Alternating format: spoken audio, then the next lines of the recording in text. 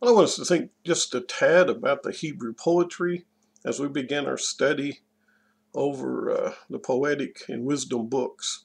This lecture is intended to give you just a brief overview of the various literary styles found in Hebrew poetry.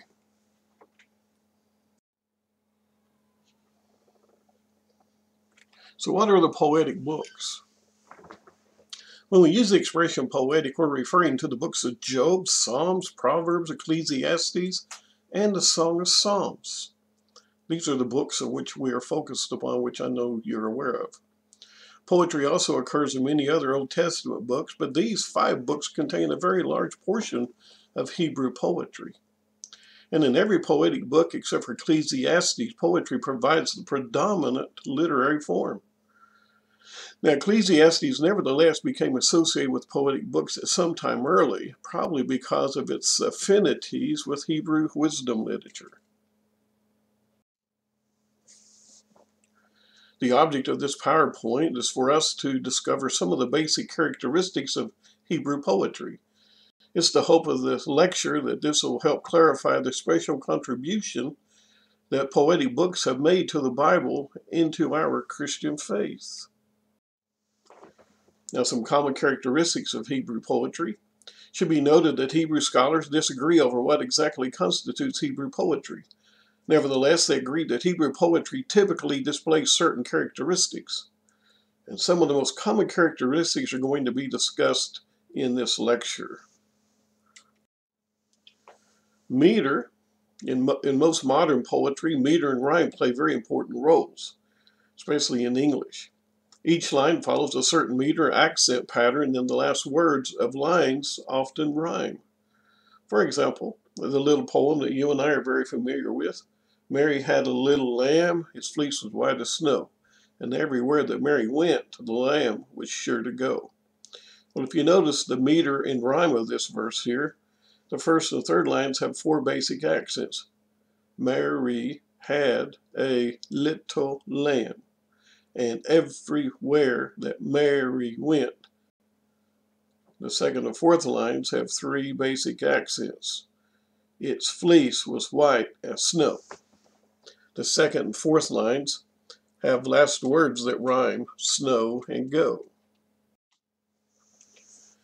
But Hebrew poetry relies more on meter than on rhyme, even though rhyme occurs at different times and in different poems. Now, parallelism. This is said to be the most important aspect of Hebrew poetry. And when parallelism is used, it normally means there's at least 2 parallel lines of verse.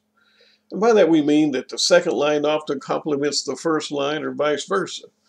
Most of the time, this parallelism idea is more in thought than in rhyme or sound. There are 3 major types of parallelisms in Hebrew poetry. You have synonymous parallelism, antithetic parallelism, and synthetic parallelism. Now, synonymous parallelism involves repeating the same thought with similar thoughts. The 2 lines basically reflect the same idea. Psalm 19, verse 1 says, "The heavens declare the glory of God. The skies proclaim the work of his hands." Proverbs 9 and 10. "The fear of the Lord is the beginning of wisdom, and knowledge is the Holy One, is understanding." And Psalm 15:1, "Lord, who may dwell in your sanctuary, who may live in your holy hill." And so we notice here in Psalm 19:1 that you have heavens and skies. Those are parallel ideas. Declare and proclaims the parallel idea. And the glory of God and the work of his hands are parallel ideas. Also, here we have the fear of the Lord. And knowledge are parallel. Beginning of wisdom and understanding are parallels. Psalm 15:1, "Lord, who may dwell in your sanctuary, may live in your holy city." We find that those are parallel ideas as well. There is also incomplete parallelism. Sometimes the second line isn't a complete parallel to the first, and this is called incomplete parallelism. For example, Psalm 24:1, The earth is the Lord's and everything in it, the Lord and all who live in it. It's obvious to see that while the second line does not include is the Lord's, it is implied. Another one is Proverbs 19:29. Penalties are prepared for markers and beatings for the backs of bulls. So you can see how those incomplete ideas are yet somewhat parallel. The antithetic parallelism. This type of parallelism is easy to recognize. The two lines sharply contrast each other, and usually there's a conjunction that provides the clue. For example, Psalm 1:6. For the Lord watches over the way of the righteous, but the way of the wicked will perish. Proverbs 10:2. You've gotten treasures are of no value, but righteousness delivers from death. Proverbs 10:4. Lazy hands make a poor man, but diligent hands bring wealth. Synthetic parallelism. This form of parallelism rebuilds the second line, normally completing the thought that the first line left incomplete. The two lines stand in a relationship that's not clearly defined, like that in synonymous and antithetic parallelism. Now, some scholars question whether this is really parallelism at all. But look at Psalm 1:3. He is like a tree planted by streams of water, which yields its fruit in season, whose leaf does not wither. Ecclesiastes 11:1. Cast your bread upon the waters, for after many days you will find it again. So we go from parallelism to chiasm. And this is another literary form found in Hebrew poetry. The term chiasm is derived from the Greek letter chi, which is taken or written like the letter X. This occurs when successive lines of poetry reverse the order in which the parallel themes appear. They appear to be crisscrossing each other.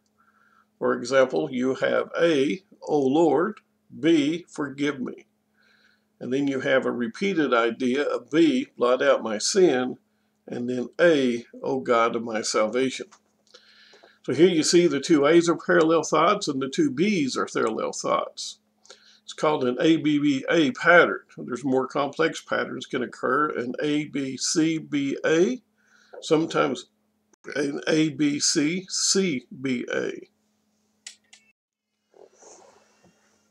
Another one that we find in Hebrew poetry is acrostics.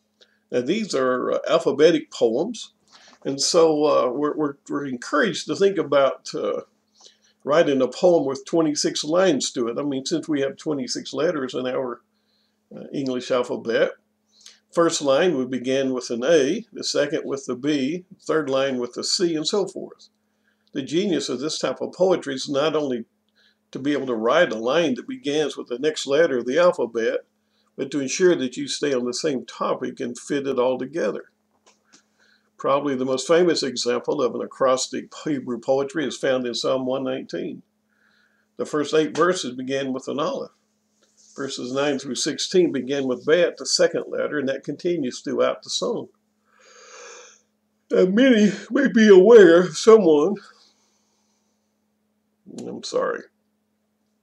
Many may be aware of Psalm 119, but not many are aware of Proverbs 31:10 through 31. It's also a poem describing the virtuous woman and uses this acrostic style with the Hebrew alphabet. So in conclusion, the Hebrew poetical books have influenced the Christian faith profoundly. For example, Job teaches us about why righteous people sometimes suffer very trying situations. Psalms provides many songs that invite us to sing and worship the ancient God of Israel. Proverbs provides timeless truths that are expressed in very memorial ways. Ecclesiastes helps us understand the meaning of life and that only a personal relationship with God makes sense.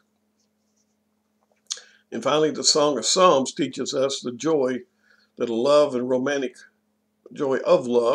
with a romantic love poem.